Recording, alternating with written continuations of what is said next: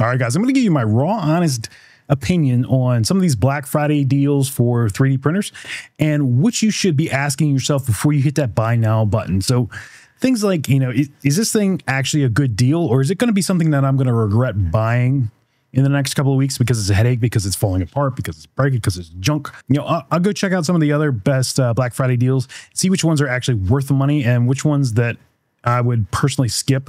All right, if we haven't met yet, I'm Dan. I run this channel. We talk about all things 3D printing, content creation, photography, videography, all that stuff, gear that you'll actually use, functional things that you print, 3D prints that you can use around the house. I also own a media company, so there are things that can incorporate that. I bought and tested a couple of printers at this point, and I've had the cheap ones and I've had the high-end workhorses.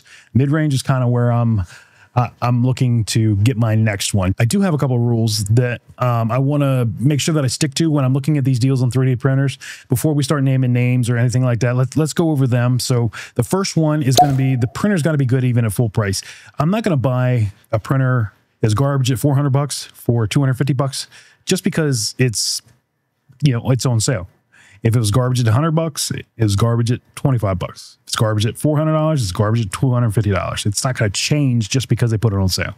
So rule number 2, right? The discount's got to be real. A lot of these brands, what they'll do is they'll take their products and in, you know, September, October, they're going to bump the prices up. And then when November rolls around, they're just going to pretend, oh, we're giving you 30% off. And I care about how the sale price compares to the normal street price, not their inflated big red numbers that they're going to give you, you know, X amount off or whatever. I'm looking at you green.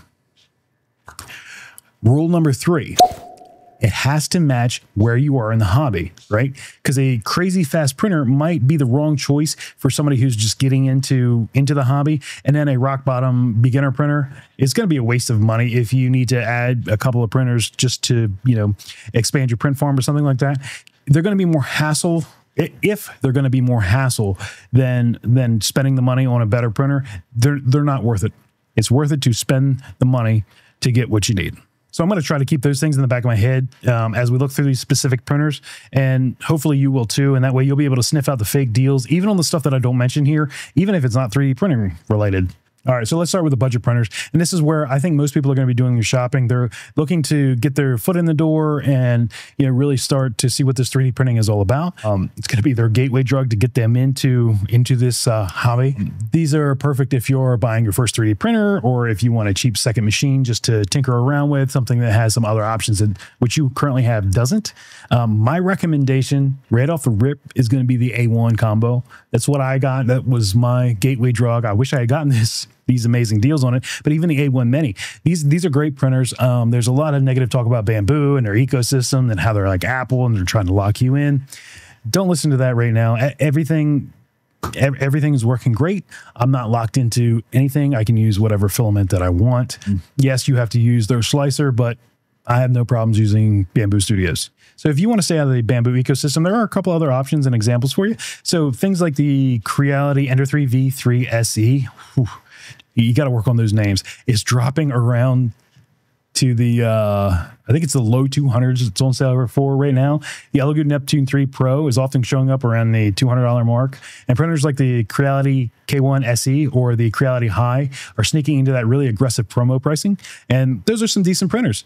There are a few things that actually matter in this price range and things that I'm going to look for to make sure that the printer has. I want to make sure that it has auto bed leveling or at least assisted bed leveling. Fighting with the bed on your first printer is how most people quit this hobby. Most of these new ones will have that, but just keep that in mind.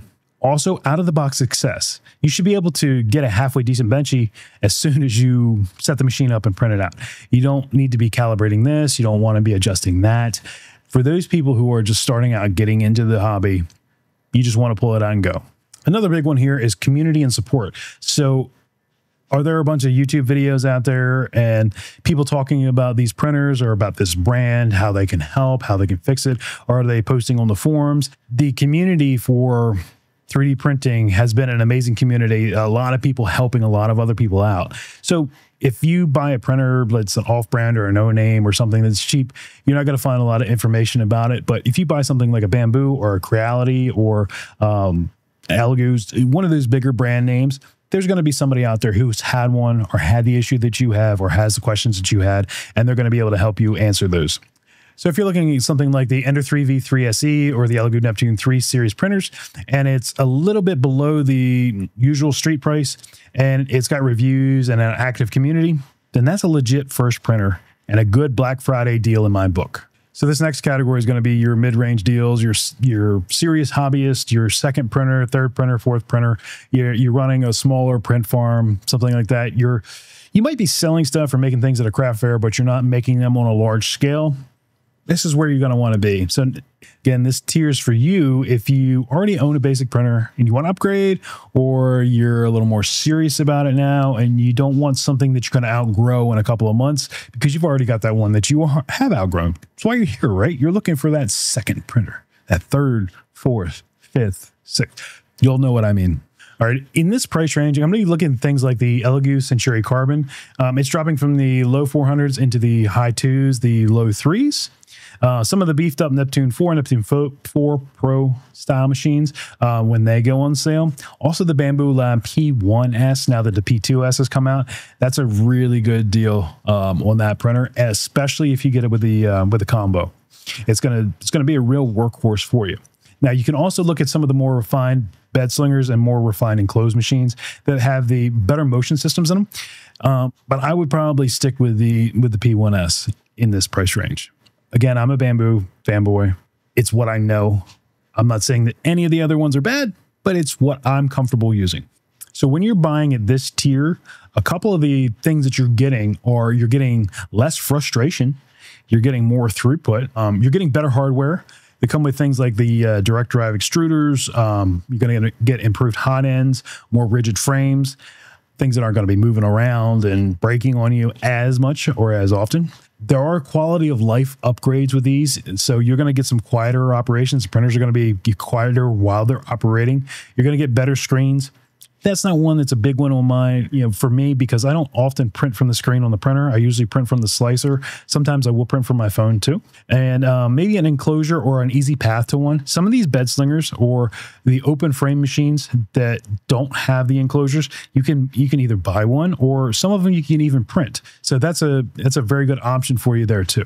So again, if you're already printing a lot of things, then these mid-tier Black Friday deals on things like the Neptune 4 Pro, the Century Carbon, the P1S, they can literally double your output compared to some of the cheaper printers on this list, just because they move faster, they print better, and they don't break as often. So they're going to be up and running more often.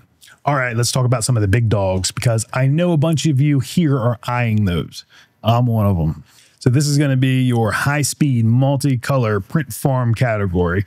Prices are going to be a little bit higher, but Black Friday actually matters when you're knocking a couple $100 off a machine that's a couple $1,000s or more. That can be a bigger deal. One that I would throw in this category would be the X1C, the Bamboo Labs X1 Carbon with the AMS system. You can get a couple $100s off it, and there is a coupon code that goes along with it that makes this one a pretty appealing deal as well. If you want to print those, if you want to print more engineering grade material, you can also look at things like the Anycubic S1 combo, even the Creality, the K series, the K2, the K2 Plus combo being bundled with their AMS system, CMS, AMS. I can't remember what they call it. But with the Creality, with the K2 Plus combo, you can bundle that stuff with their AMS system. You can bundle it with their extra plates, filaments, things like that. So sometimes you can get a better deal if you bundle a whole bunch of things together. You can also look at things like the multi-tool machines, like the Snapmaker A350T. It's losing a couple $100 off the sticker price. The H2D, I think you're knocking a couple $100 off of that one too. I'm not sure with the laser combo, but you might be able to get a deal on that as well. I did get an email today about the announcement for the H2C, the event that's going to be in Frankfurt. Might be an interesting trip. So, who should be looking in this category? If you're already printing consistently, if you care about the speed, the quality, and the time that you're going to save, you might be selling prints, you're doing client work, you're planning to do a small print farm, something like that is where you're going to be wanting to spend the money here even though you're getting a deal, you're going to be spending a little bit more money. What you're really buying in this tier, again, is the speed. You're going to be able to crank out the parts way faster, and they're not going to look like trash. They're going to be quality prints. Automation. Everything is moving to automation, right? So you want auto calibration, auto flow, bed leveling, multicolor, AMS. All these things are niceties. You don't have to have them to print, but they make your workflow move so much faster that, in my opinion, if you're going to be doing this as a business, even a side hustle, those are the things that are going to help you succeed faster. Another thing you're getting at this price point too is going to be the ecosystem. So when you're spending the money on the higher end stuff, you're getting things like the slicer, the app. It's going to come preloaded with the different filament profiles and the hardware that actually plays nice together. Some of the parts on some of the printers are actually interchangeable. So that's really nice. I know with the new system with the H2S and the A1, swapping out those hot ends, it is extremely easy. It takes about, I don't know, 30 seconds. It takes a little bit longer if the hot end is actually hot. Let it cool down before you do it. I might have less fingerprints now because I was a little impatient when I went to change one out. But either way, it's really, really easy to do. Now, look, if your printer is a tool for the work that you actually do for YouTube, Etsy, local clients, then a good Black Friday deal is something like one of these high-end combo machines. It's literally going to pay itself back with the time and the output and the lower frustration that you're going to have. So let's talk about some of the printers that I would skip, okay? A couple of red flags, if you will. So the first red flag is there's gonna be no real reviews. It's just all the promo crap that they throw out at you. If the only person that, if the only people that are talking about these things are the sponsored reviewers, and there are no legit, hey, I bought this with my own money, or anything like that, videos, posts, forums, anything like that, then I'm gonna be suspicious of it, and I'm not even gonna give it a try. There's so many other good, proven printers out there that it makes it hard to go with something that's just coming onto the market, especially when it doesn't have the backing of a community. Red flag number 2, it's going to be the feature slop. So if the listing screams things like, you know, it's auto everything, RGB lighting, AI cloud magic, but the reviews are, you know, I got it and the bed was warped. I called customer support and they were ghosting me. It was hard to get a hold of them. The hot end keeps clogging. I don't care how cheap it is.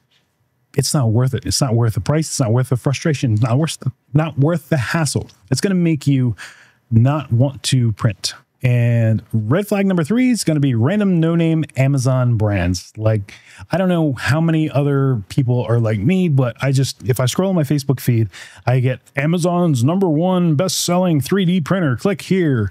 I don't care. Okay. If I've never heard of the brand and there's no ecosystem behind it and you can't find replacement parts, profiles, it might be an expensive doorstop in a couple of days if it even works at all. So I'm going to skip that altogether.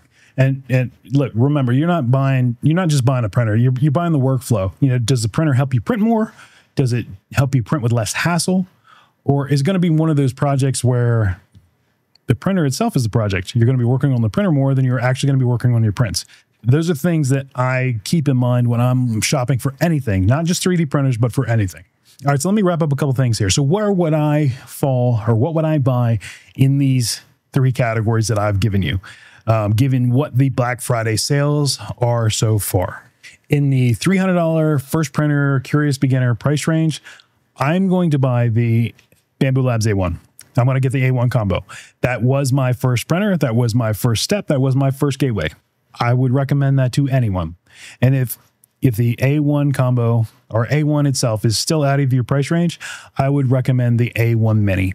It has a smaller build plate, but it has the same build head. The printer itself is built a little differently, but it is still an amazing printer. You're still going to get the ecosystem. And if you want to add the AMS later, you still can. It's a great printer. Don't pass it up. So in the $300 to $700, the serious hobbyist to second printer.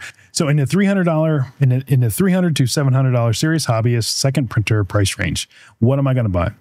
I'm going to buy the P1S.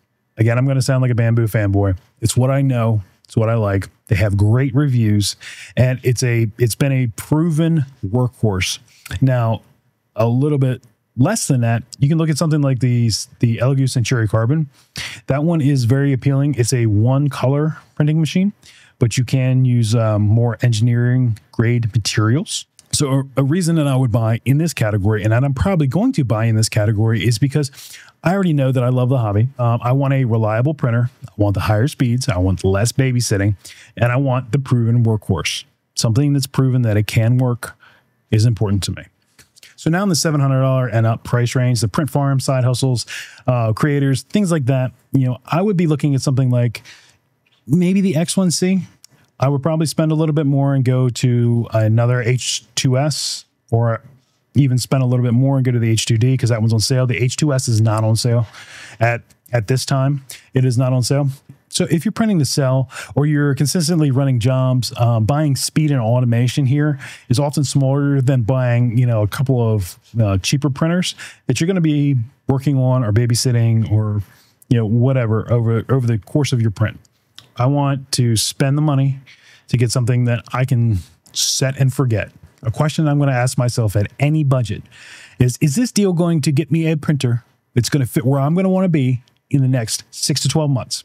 Or am I just buying the cheapest thing that's on the page? That's how I look at these Black Friday deals on 3D printers. Not just what's on sale, but what's actually worth the money based on where you're at on the hobby. A couple things to think about. Deals are changing constantly. So before you check out, just make sure that the printer is good at full price. Make sure that the discount is real and it's not some inflated price and they show you a big shiny red 30% off sticker. And ask if this is where you're going to be in the next couple of months, or if this printer is going to help you grow. If you want to see some of the best Black Friday deals that I've personally found within the last couple of weeks and how they stack up, check out this video, whatever corner it's in. I always forget where to point. Or if you already have a printer or you're about to buy one and you want some ideas on things that you're actually going to want to print or things that you'll actually use, I got another video over here, over there, where it's packed with a bunch of functional 3D prints and projects. So your new machine's not going to stay idle and just sit in the corner and look pretty. You can print out things that you're actually going to use. So again, I'm Dan. Thanks for hanging out. Happy printing. And don't let their marketing department sell you and make your decisions for you. Make sure you do your research and buy something that's going to be worth the money.